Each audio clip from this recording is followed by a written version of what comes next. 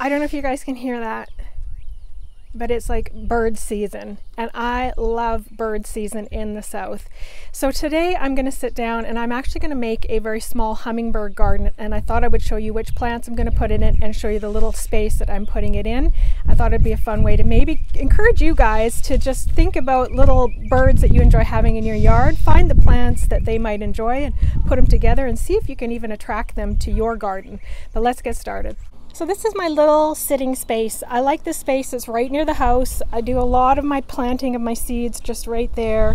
So I really enjoy this space. I recently got this really beautiful hummingbird feeder, and I've always had hummingbird feeders, but this one's particularly pretty. I just got this one from Backyard Expressions, and I thought, you know what? I also want to add some flowers to help encourage the hummingbirds to get there. So what I've done is I've started with these 2 containers. And I kind of hemmed and hawed about this. I actually sat on this for a long time because I thought, do I want to put these guys in the ground or do I want to do containers? So I've gone with containers as opposed to putting them in the ground and, you know, like a box, like say over there.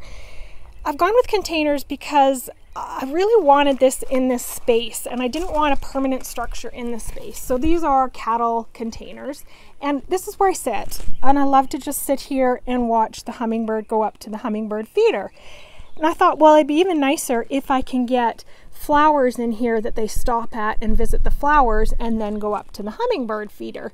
So that was my goal, and I didn't want a permanent container here. I wanted to go with something that I could potentially, like the smaller container, I can move into the greenhouse in the winter. The larger container, probably not, but I can take the plants out and transplant them into a container that goes into storage in the greenhouse. Here are the plants that I'm working with. We recently had a quick trip to Buds and Blooms and we picked up this guy, which is a saucy red salvia. Then we went over to In Bloom's Gardens and Gifts in Crystal Springs, and I got a black and blue salvia. This is a chocolate chip bugleweed legulia, Gara Bantam Iris Pink, and some columbine. I have this plant already. This also came from the lady that owns the In Bloom's Garden and Gifts, and it's been in a pot. It needs to be transplanted. It looks like a mess and needs to be cleaned up. So we're going to give it new life in this planter, and I'm also going to dig up a lipstick salvia that I've got growing in another spot in the yard. We actually have some bad weather coming in, so we're running out of time here, but let's see if we can get this done just in time. This is a lipstick salvia, and it has a really cute little flower, little pink and white flower, and the hummingbirds love it. They make the trip around the buildings to come to this plant throughout the day. So I think we're going to take a little piece of this, and it just kind of pops up new little babies. So we're going to pop out a little baby plant and add it to our mix as well. So we already have one around the side of the house. These guys need a good pruning, but they are super pollinator friendly. So this is how I think we're going to mix it up here. We're going to put the pink ones in this container, our first one, and we're going to put our reds and our blues in the back container. Being supervised while I work. He's very bossy. We've got them all planted. I actually had seeded some sea lavender and some catmint, so I've added them to the mix as well. We're going to give them a really, oh my goodness. Did you see that? I don't know if I caught it on camera, but that was a hummingbird.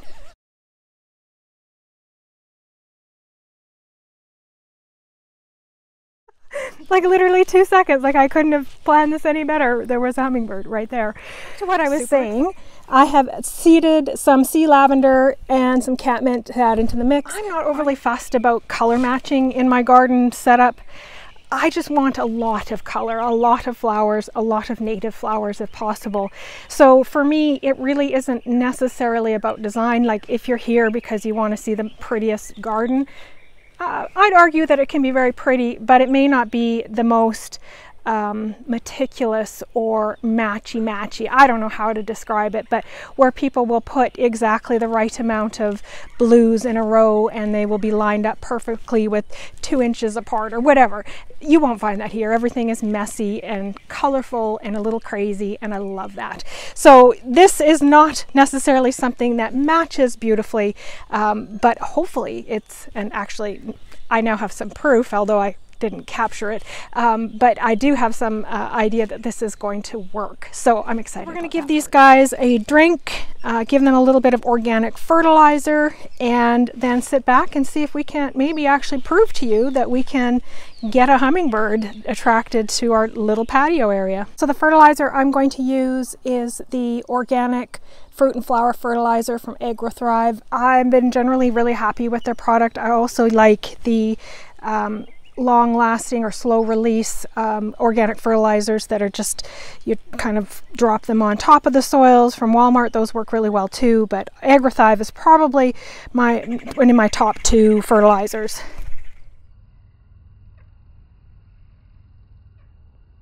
All right guys, the oven is on in the south. It is 91 degrees here and it is hot, but I still wanted to take you through this hummingbird garden and show you how it kind of filled in. Just a bit of a warning, I may have got a little carried away with some of the additions to it as well. I've had a lot of fun with this. All right, so here it is. Here it is all filled in. I really love how this has filled in. It has just been an absolute flutter of activity, from birds to butterflies and to hummingbirds. The hummingbirds have visited mostly the red flowers, but I added a penstemon.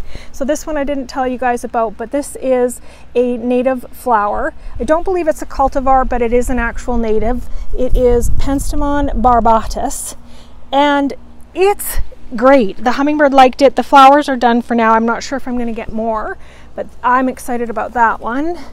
The columbine is showing off, which is great. The Gara is amazing. The bees love the Gara. This one here is the Gara. And I've got a Gara in a lot of spaces. Gara is probably one of my top favorite native wildflowers to grow in the garden, I would say. But it's the red ones in the back that they seem to be enjoying the most. Well, I'm not the only one enjoying it. Somebody else is having fun in the hummingbird garden.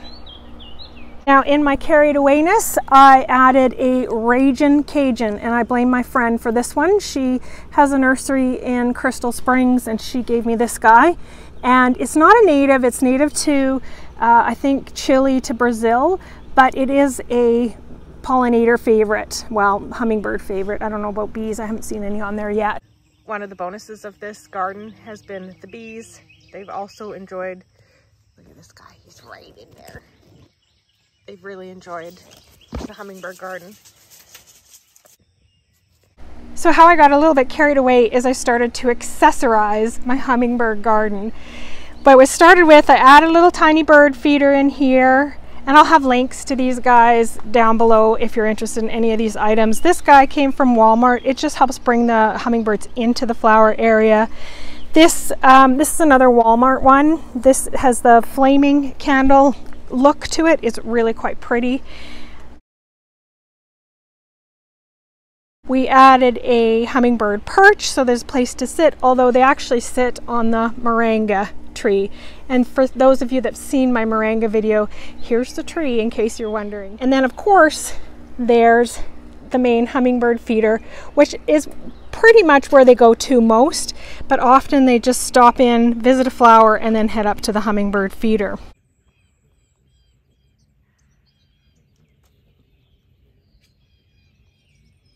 So what I typically do is I'll sit over here, have my morning coffee, and sit here and watch my hummingbird. It is really, honestly, my happy space. I've really enjoyed this little space and how it's developed over time. Really, really enjoyed it. So it will probably continue to evolve as I go along. Won't look the same in a couple of years, but I'm going to enjoy it right now. I'm really having fun with it. Every time I go into a garden center, do you have any hummingbird plants? And we're looking for different hummingbird plants.